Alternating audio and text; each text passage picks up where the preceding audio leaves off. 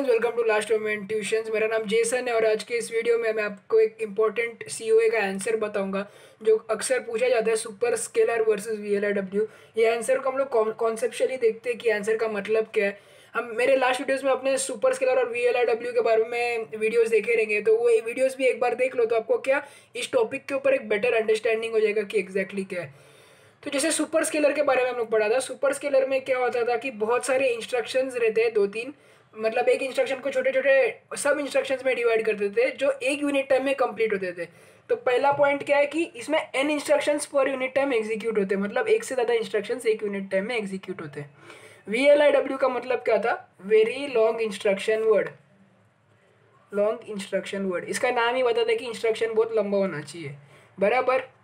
तो फिर इसमें क्या होता था कि एक ही बड़ा इंस्ट्रक्शन लेते थे हम लोग, बहुत बड़ा, पर इसका काम ना जितना इसके 10 इंस्ट्रक्शन कर देता है उतना उसका एक इंस्ट्रक्शन काम कर देता है। समझ रहे हो क्या? मैं अगर 3 छोटे इंस्ट्रक्शंस ले रहा हूँ, उसके जगह पे मैं एक बड़ा इंस्ट्रक्शन लूँ जिसमें तीनों के काम हो जाए तो VLIW ये बताता है।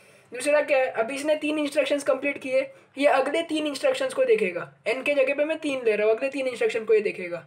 यहाँ पर ऐसे होता है नहीं, ये दूसरा लंबा इंस्ट्रक्शन देखेगा जो तीन छोटे छोटे इंस्ट्रक्शन के बराबर का काम कर सके।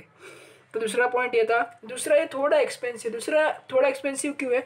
इसमें हम लोग प्रॉपर पैरेलल प्रोसेसिंग कर रहे हैं ना, तो इसमें अपने को पैरेललिज्म करने के लिए मल्टी थ्रेडिंग वाला CPU लगता है, फिर मल्टी कोर प्रोसेसर लगता है, ये सब चीज़ें लगती है हम लोग को ये अचीव करने के लिए।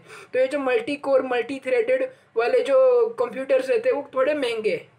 और ये कैसा है कि ये इसमें कुछ ज़्यादा करना नहीं, सिर्फ अपने को आर्किटेक्चर में चेंज करना है, मतलब थोड़ा सॉफ्टवेयर में चेंज करना है और हार्डवेयर में थोड़ा चेंज करना है कि वो लंबे लंबे इंस्ट्रक्शंस पढ़ने लगे, तो ये सस्ते में हो जाता है। दूसरा, इसमें कंपाइलर का हेल्प नहीं लगता, पर अगर कंपाइलर मिला तो काम जल्दी हो जाएगा।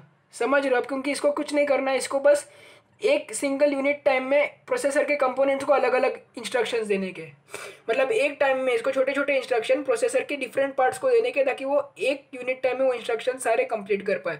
तो इसमें कंपाइलर कुछ खास मदद नहीं करता, पर इसमें कंपाइलर चाहिए, क्योंकि कैसा रहता है कि एक बड़ा इंस्ट्रक्शन रहता है, वो बड़े इंस्ट्रक्शन के छोटे छोटे टुकड़े करने रहते हैं और उसको अलग अलग यूनिट्स को असाइन करके फटफट एग्जीक्यूट करना रहता है। तो इतना डिफरेंस ये दोनों के बीच में आपको समझा होगा कि इसमें हम लोग कुछ नहीं, बेसिकली मैं ओवरऑल समरी वापस बताता हूँ। इसमें कि एक से ज़्यादा इंस्ट्रक्शन एक टाइम में कंप्लीट करने की कोशिश की जाती है और इसमें एक बड़ा इंस्ट्रक्शन दिया जाता है जिसमें एक से ज़्यादा काम हो जाए। तो ये छोटा सा डिफरेंस है, पर ये डिफरेंस ना बहुत सिंपल है और इसमें उतना मज़ा नहीं है। मज़ा तब है जब हम लोग इसका आर्किटेक्चर में थोड़ा डिफरेंस देखेंगे, तो देखते हैं कि आर्किटेक्चरल लेवल में क्या डिफरेंस रहता है ये दोनों में। तो सबसे पहले मैं सुपर स्केलर आर्किटेक्चर बता देता हूँ आपको। तो सुपर स्केलर आर्किटेक्चर में क्या होता है, उसके बाद VLIW बताता हूँ। तो यहाँ पर कैश मेमोरी रहता है, यहाँ से मैं इंस्ट्रक्शन वो सब फेच कर लेता हूँ। फेच मतलब मैं लेके आता हूँ और फिर मेरे को समझता नहीं है कि क्या लिखा है, तो मैं उसको डिकोड करता हूँ। डिकोड करने के बाद मेरे को मालूम पड़ता है कि मेरे को क्या करना है, बराबर। तो मैं हर इंस्ट्रक्शन को, मल्टीपल इंस्ट्रक्शन है ना, यहाँ पर एक से ज़्यादा इंस्ट्रक्शन है, मैं हर इंस्ट्रक्शन को एक एग्जीक्यूशन यूनिट के पास भेज देता हूँ। समझ रहे हो? हर इंस्ट्रक्शन को एक एग्जीक्यूशन यूनिट, EU मतलब एग्जीक्यूशन यूनिट लिख देता हूँ। हर इंस्ट्रक्शन को मैं एग्जीक्यूशन यूनिट्स बहुत सारे उन लोग के पास भेज के मैं वो काम करवा लेता हूँ। मतलब अलग अलग इंस्ट्रक्शन है, अभी एक इंस्ट्रक्शन इसको दिया, एक इंस्ट्रक्शन मैंने इसको दिया और nth इंस्ट्रक्शन मैंने इसको दे दिया। वो एक बार मैंने एग्जीक्यूट कर लिया, फिर वो रजिस्टर में स्टोर होता है, फिर वो आगे देखता है कि वो इंस्ट्रक्शन के साथ उसको क्या करना है। पर ये VLIW में क्या होता है, VLIW में भी सेम चीज़ है। पहले तो कैश मेमोरी है, वहाँ से इंस्ट्रक्शन फेच होता है। अभी यहाँ से इंस्ट्रक्शन फेच हुआ ना, इसको डिकोड करने की जरूरत नहीं है, उसको पता है उसने क्या लिया है करके। बहुत बड़ा इंस्ट्रक्शन आता है, मतलब एक ही इंस्ट्रक्शन आता है, सिंगल इंस्ट्रक्शन, पर एक इंस्ट्रक्शन में मल्टीपल ऑपरेशन अपने टारगेटेड रहते हैं। तो एक बड़ा सा इंस्ट्रक्शन आता है, जैसे कि मैं देख रहा हूँ। फिर वो इंस्ट्रक्शन क्या होता है, यहाँ पर वो इंस्ट्रक्शन के टुकड़े होते हैं। वो इंस्ट्रक्शन को देखा जाता है कि वो इंस्ट्रक्शन डिवाइड हो रहा है कि नहीं, और जैसे डिवाइड हो रहा है वो हिसाब से उसको एक एग्जीक्यूशन यूनिट असाइन किया जाता है।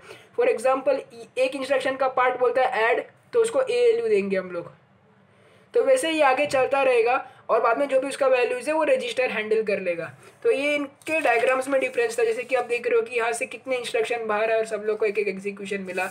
यहाँ पर सिर्फ एक ही इंस्ट्रक्शन बाहर आया, पर वो इंस्ट्रक्शन को काट के हम लोग ने अलग अलग एग्जीक्यूशन यूनिट्स में असाइन कर दिया। तो ये था आज का वीडियो सुपर स्केलर आर्किटेक्चर्स के बारे में। होप आपको ये वीडियो पसंद आया। अगर पसंद आया तो लाइक करके इस चैनल को सपोर्ट करना मत भूलिएगा। ऐसे और सीओए के वीडियोस आएंगे तो चैनल को सब्सक्राइब करके रखना। अगर आपको इस टॉपिक में कुछ भी डाउट है तो मुझे आप कमेंट करके पूछ सकते हो। So thank you for watching and all the best for your exams.